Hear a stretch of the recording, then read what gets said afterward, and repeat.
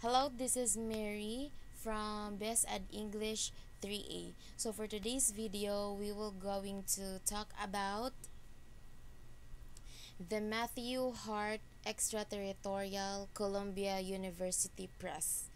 So I chose question how Hart conceptualized extraterritorial in his essay.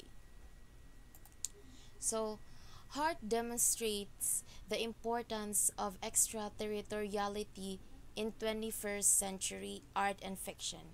He demonstrates how extraterritoriality fiction reveal how nations build global space in their own interests.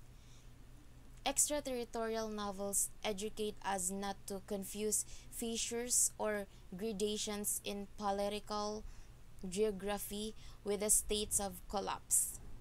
Hart explained how the growing extraterritorial nature of modern political geography may be linked back to the unstable nature of 21st century artistic forms.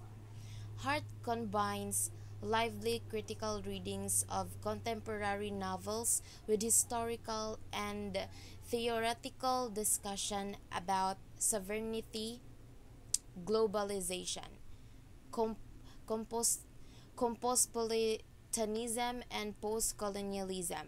Extraterritorial introduced a new literary theory that explain what occurs when fantasies of an open link world collide with the reality of movable, elastic, and tenacious frontiers.